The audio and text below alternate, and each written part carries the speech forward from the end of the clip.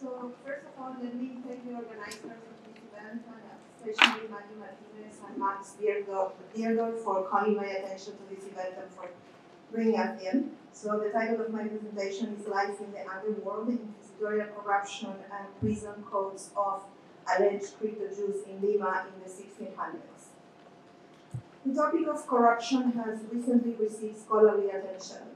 In a collective volume published in 2016, Ruder and Rosenmuller write that in order to place corruption as a subject of historical inquiry, we should consider the presence of three elements. First, the existence of codified norms pertaining a public post. Second, the abuse of that public post, either disobeying or disregarding the norms. And third, the presence of a debate documenting such abuse. As I will explain today, in my readings of materials from the Lima Inquisition, I find these three elements indicating corruptive behavior of Inquisition officers, and I also find that by analyzing what the Inquisition considered corruptive behavior, I can open a window to understand prisoners' actions and reflect about their strategies and secret codes. Following regulations, when members of the Lima Tribunal noticed some wrongdoing, they conducted inspections, visitas. If they discovered that the tribunal member had been obstructing activities in any way, the institution had to conduct a criminal trial, different than the trial of faith, addressing the issue. In addition to document institutional corruption, these sources unveil for us how prisoners benefited from gaps left by organizational practices of the tribunal, used their knowledge of tribunal procedures, and deployed some level of agency during their trials of faith. In addition to visitas, this type of information can be found in other sources: trials of faith, criminal trials, trial summaries, correspondence between tribunals, correspondence between a local tribunal and the Supreme Council in Madrid. Different tribunal officers, such as prison guards, defense lawyers, African slaves, are mentioned as those who assisted prisoners and enabled their strategies. Finally, prisoners who had experienced prior trials of faith, whether in Lima or in other locations, had knowledge of inquisitorial regulations and secret procedures, so they could be shared this information in the prisons. In this presentation, I am collecting information from primary and secondary sources while expanding on ideas suggested in my book, The Lima Inquisition. I aim to explore the connection between corruption and agency, and I try to understand how prisoners confronted power and authority from within the prisons. I organize my ideas around three main hubs. One is corruption, the other one is strategies, the third one is prison codes, and at the end I offer some reflections, some final reflections, because this is still work in progress. So first, corruption. General regulations indicated that inquisitors had to conduct inspections covering the entire jurisdiction, and although there is no record of a general inspection covering the entire land, there is information about inspections of the Lima Tribunal. They had to visit the prisons at least twice a month, review prisoners, look at their conditions, etc. Notice of anomalies could have surfaced either in regular or occasional inspections or in criminal trials. In an article published in 1984, Spanish scholars Castañeda Delgado and Hernández Aparicio analyzed the record of an inspection conducted in the Lima Tribunal in the late 1500s by Don Juan Ruiz de Prado, in which all kinds of irregularities were discovered. Even though there is information about conflicts of interest that could have imprinted some sort of bias in the documentation, I still think that the reported misdeeds are plausible in a general sense. I think this could have been happening inside the tribunal. There were about 200 complaints against the inquisitor.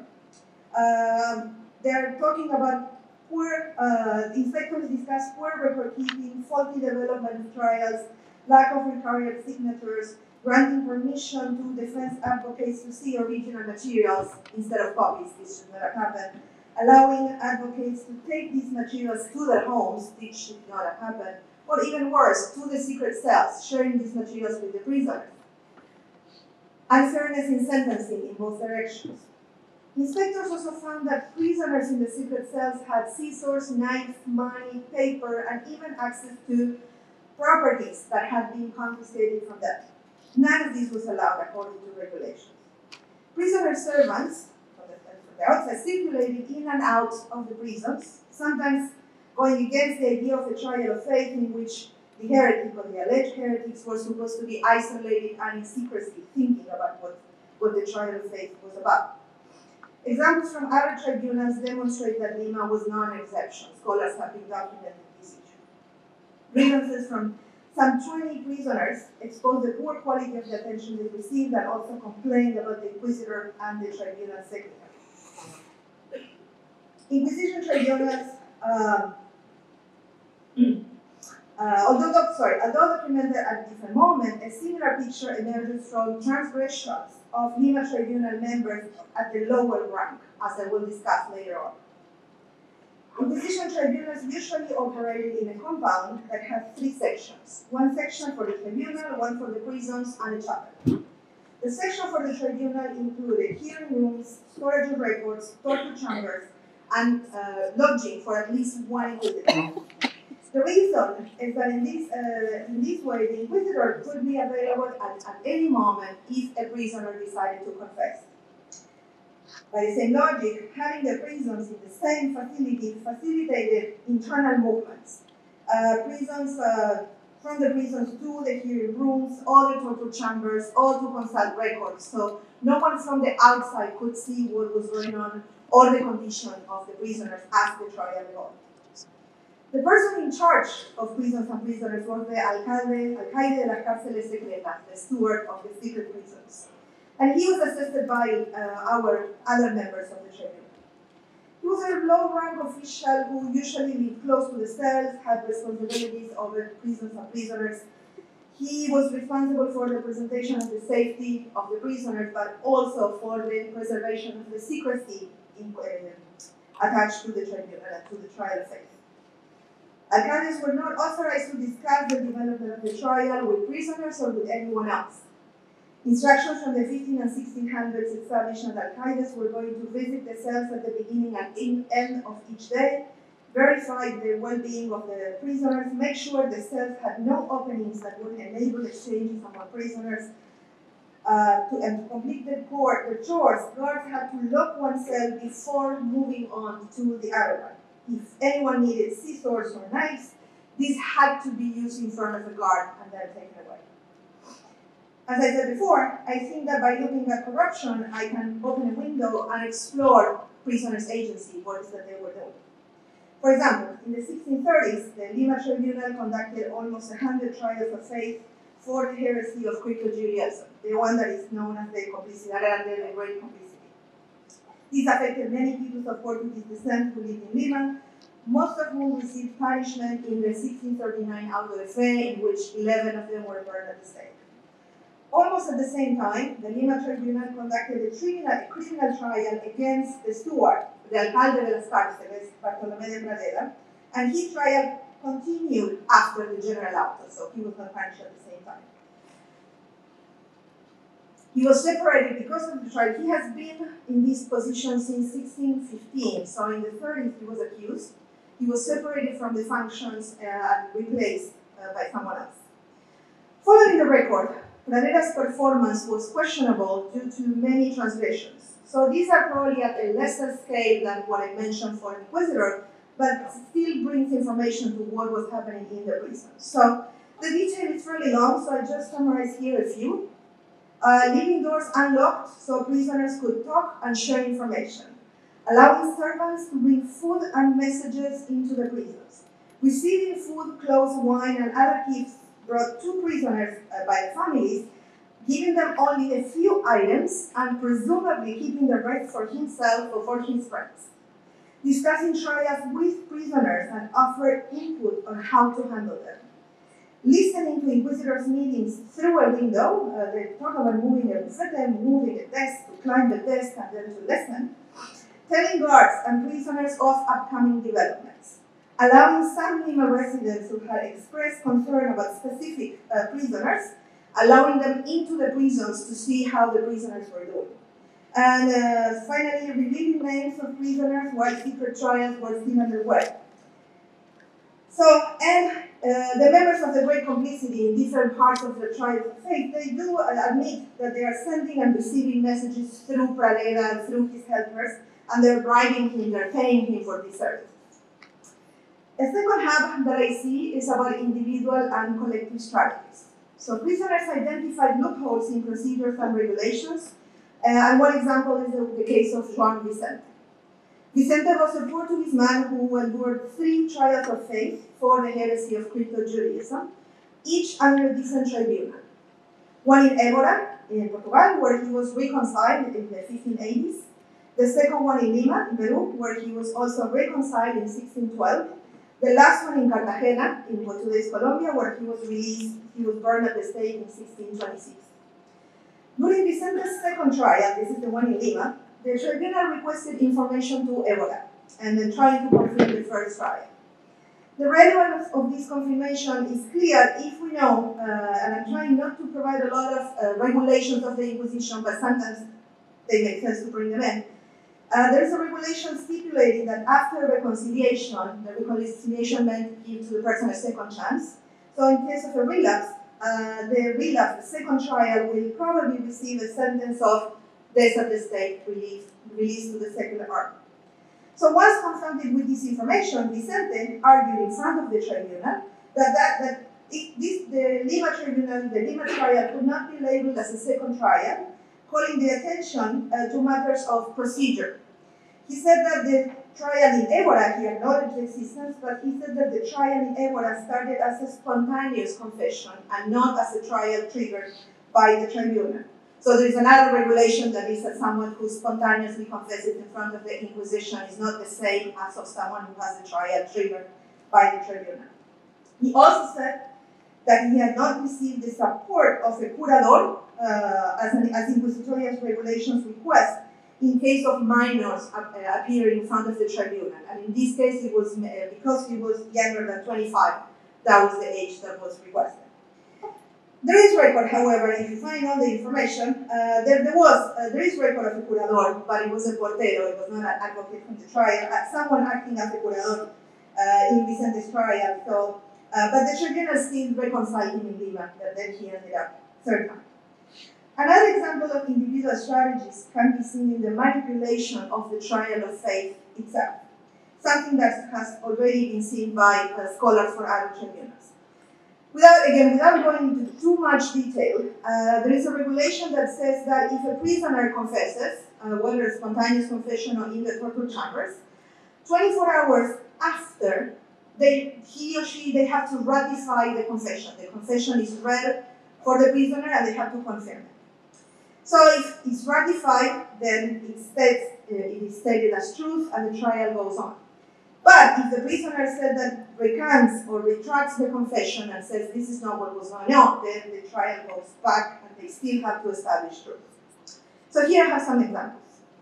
In Lima, Rodrigo Baez Pereira, he is also part of the network of Portuguese merchants. He was imprisoned and has had his first hearing in August 1635, received the accusation in November, confessed in April after receiving the admonition or threat of torment but not torment, and ratified his confession. Later on, in January of 1637, Baez Pereira recanted most of the confession, mainly the sections that implicated others, and he said that he lied because he was afraid of torture. The tribunal issued an accusation in which he denied everything, and then they issued a sentence and sent him to the torture chambers. He was tortured and he confessed, and afterwards the tribunal gave him a sentence of reconciliation, second chance. However, Baez Pereira changed his declaration once again, and in 1639, 2 years later, the tribunal modified the sentence to release to the secular arm, in this case, execution. A similar example can be found in the trial of Manuel Enriquez, a man who, like Joan Vicente, had a first trial in Portugal, but a second trial in Lima.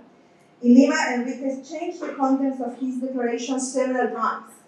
At some point, he pretended to be insane, and again, there is a regulation of the Inquisition that someone who's proved as insane cannot be released to the secular arm, they would be sent to the hospital and not punished.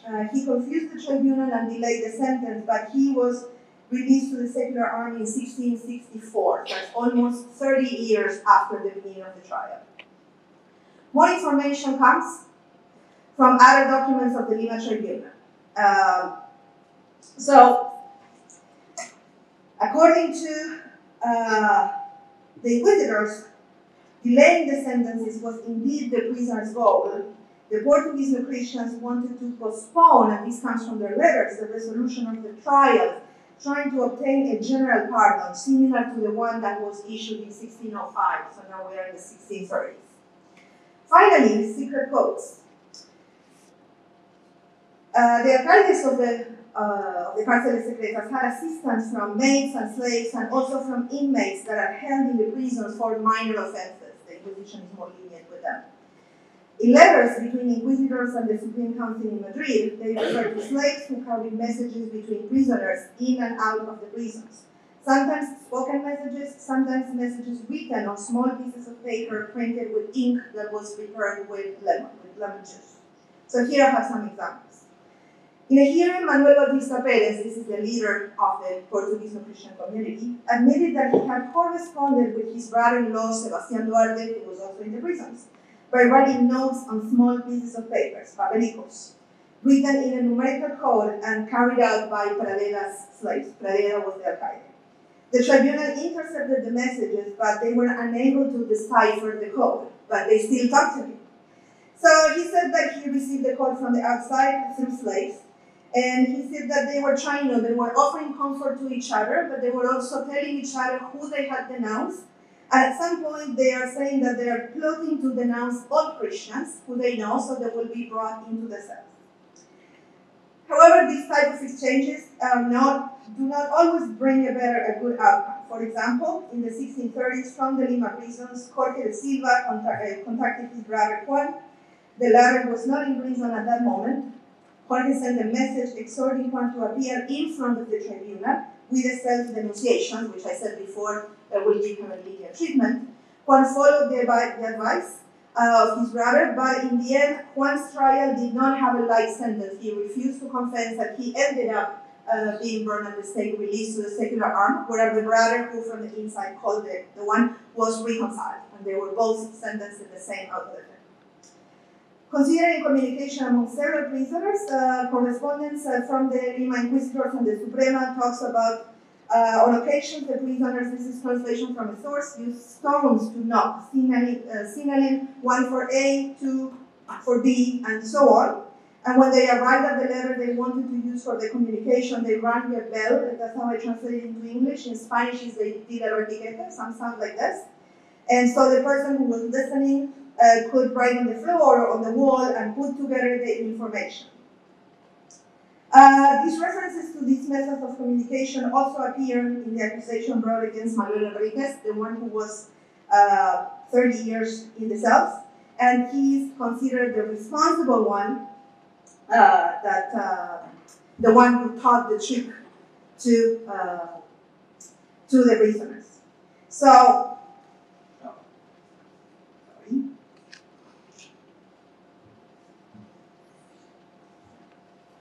as a final reflection, what I want to say is that putting together corruption, individual strategies, assistance of slaves, and use of secret codes, we see how these Portuguese New Christians and alleged crypto Jews built alternative channels of communication and shared information for their own benefit.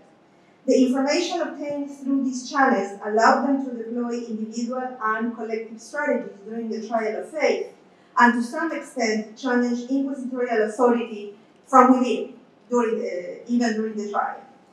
And a final note is that Lima was not the only tribunal to experience corruption, wrongdoing, and a variety of prisoner strategies and the use of secret codes.